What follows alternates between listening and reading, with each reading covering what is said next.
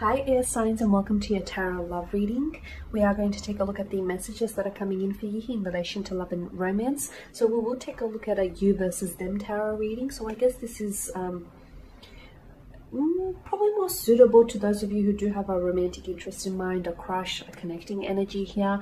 The reading here is intended for all air signs, so that's Gemini, Libra, Aquarius. That is ascendant, sun, moon, Venus, and rising. And of course, for those of you who may be dropping into crosswatch here. So these messages, they are going to be general, guys, so just please keep that in mind throughout the reading here. If you are interested in a personalized tarot reading, please feel free to reach out and inquire. I will provide you with my email address just below the video here in the show more section, along with all the information that you will need. So the messages here are intended for air signs, Gemini, Aquarius, and Libra. Okay, so right off the bat, we will start with you here, air signs. You have the World card, but it's in reverse here.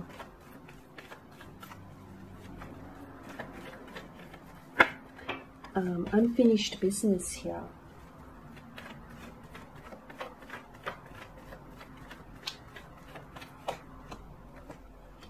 Okay, so the World in reverse, the Seven of Cups, the Knight of Swords, and the Nine of Pentacles. Okay, for some of you, I feel like there is a connecting energy here with whom you're not quite done yet. Not yet anyways, okay? You still have unfinished business, okay? Now, for what this means for some of you is perhaps the unfinished business is that you need a closure here.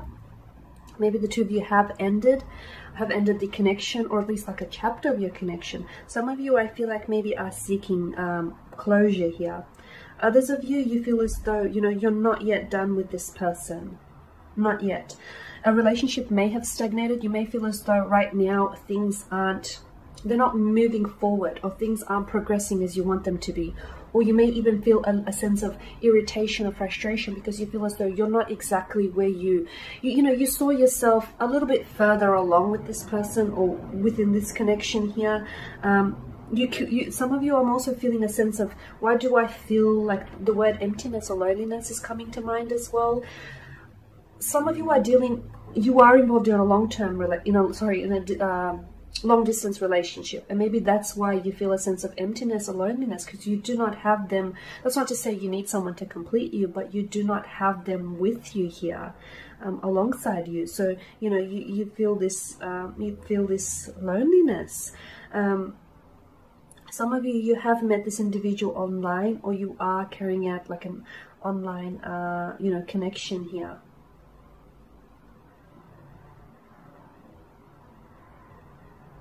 The World card, much like the Wheel of Fortune, it's a reminder of the dips and the rises, the joys and the happiness here. So sometimes you have to take the good with the bad. You feel as though, I feel like with the air signs, you feel as though something here, you feel uneasy, you feel unsettled here, right? Something is not coming together. You have all the pieces. You do. You have everything, or this person is your everything, but somehow something is not manifesting. For a lot of you, I feel like there is the notion of a long distance relationship. Geography is standing in your way. For some of you, it's like, this person may be your ideal partner, maybe a wish come true, maybe he or she is the person that you've manifested, and the person that you've brought literally from out of your visions, from out of your dreams and into real life. It's like you have everything, you have all the pieces, but for some reason they are not coming together. You feel as though maybe something is missing, or you don't feel like you're connecting with this person. Maybe you feel like, you feel like this person may be isolating or alienating you right now as well. For some of you, I feel like maybe this person has pushed you away. This is why you feel the isolation or the, alienation. The Knight of Swords, maybe there was a disagreement or some sort of conflict or strain. You feel uneasy because it is your energy. It's almost like there's so much that you want to say, but when you do say it, maybe you don't find the right words, or it just comes out wrong, or you say things that you don't mean, and then, you get into a heated discussion or a heated argument. I can see that right now your energy is very restless here, because you are not where you want to be right now. You have all the pieces, but they're just not coming together. What is it? Something here is not connecting here. For some of you, you feel as though you have to tie up loose ends. That's just what I see.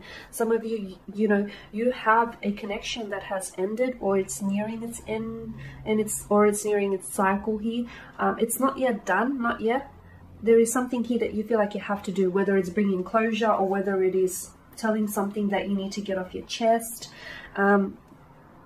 Maybe you feel, for some of you, I am getting that you're seeking closure from a past partner, or you want to tie up loose ends so that you can be happy, so that you can focus on you, or so that you can focus on the relationship moving forward.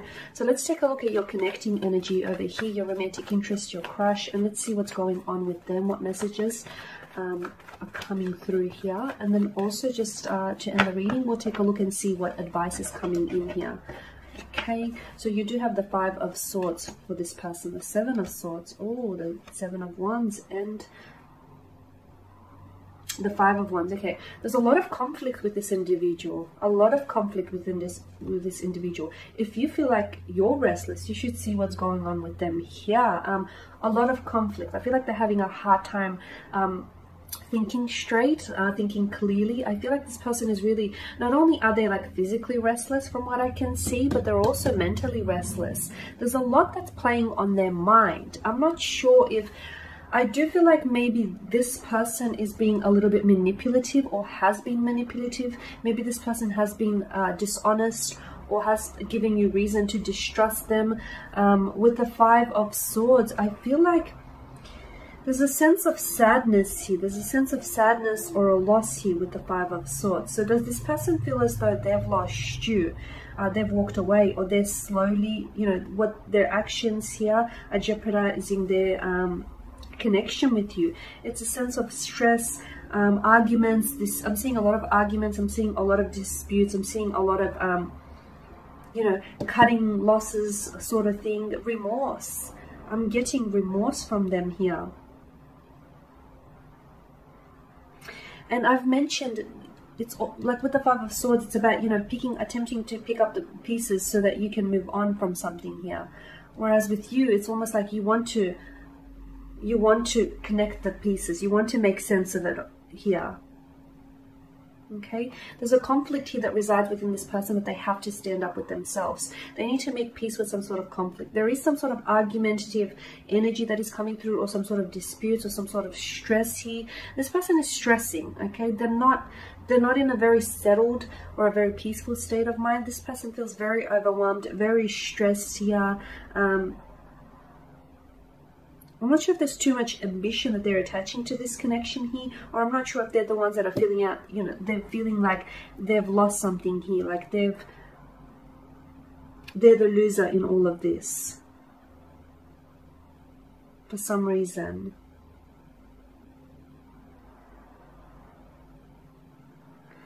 Okay, there could be a sense of maybe you and this person clash. I feel like there's a clash of egos as well here.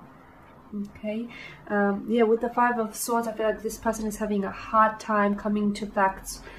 They may have said something, or may have done something that has pushed you away. Okay, maybe that was their ego. I'm not making excuses. Maybe that was their ego talking. But right now they're feeling as though they've lost you, or they're slowly losing you. And to them, it's all about how to get you back. This person, I feel like, was trying to get away with something that they shouldn't have, or something. They might have said something that they didn't intend to. But rather, I feel like it was more an act.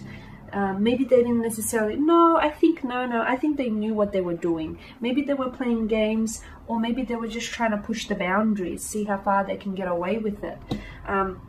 You guys aren't always on the same page, or on the same, you don't always see eye to eye. There's a lack of, especially right now with this person's energy, I feel like they're not in a good place emotionally. And if the two of you do talk, or you do connect here, I'm not sure that that it will progress things for you here, because I feel like this person is, you know, the sort of I'm getting that they're in this fighting kind of energy, fighting mood.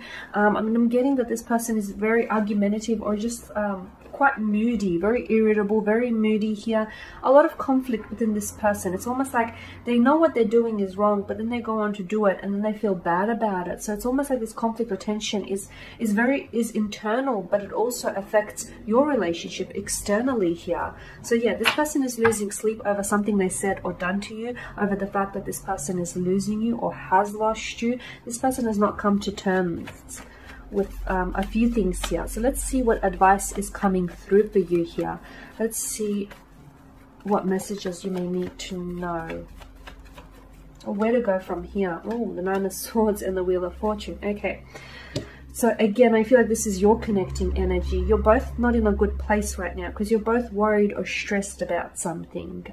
For some of you, you know, with the Wheel of Fortune, I did mention at the start of the reading that, you know, there's this ebb and flow to life. You know, there's this rise and fall, and the joy, you know, the joys and sorrows that come through life. So the advice here is that this energy here is only temporary. You will be able to move on from this, and you will be able to work it out. I am seeing a second chance. You know, what goes up eventually must come down, and just as what is down eventually must go back up. So things will improve, they will get better, there will be a shift, there will be a transition, there will be a transformation.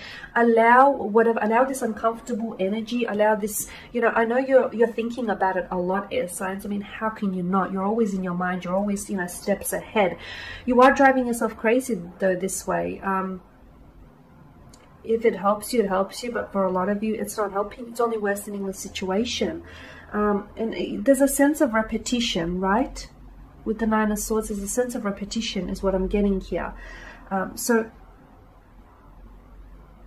I'm sick. For some of you, the message that I'm getting is to cut your losses. For others of you, I feel like you need to cut ties with the past here. So is it a past hurt or a past resentment or something that they've done or said to you? You need to make peace with the conflict, or they need to make peace with the conflict, and you need to be able to move on from this situation, because you cannot move forward. You cannot progress a connection forward. You cannot even progress yourself emotionally if you are not able to detach from the past. Okay, some experiences, they help us learn, they help us grow, they challenge us, some transform us. So whatever is happening here is challenging you, but more importantly, allow it to transform you, because that's what it's here to do, transform you in a very big and a very powerful kind of way.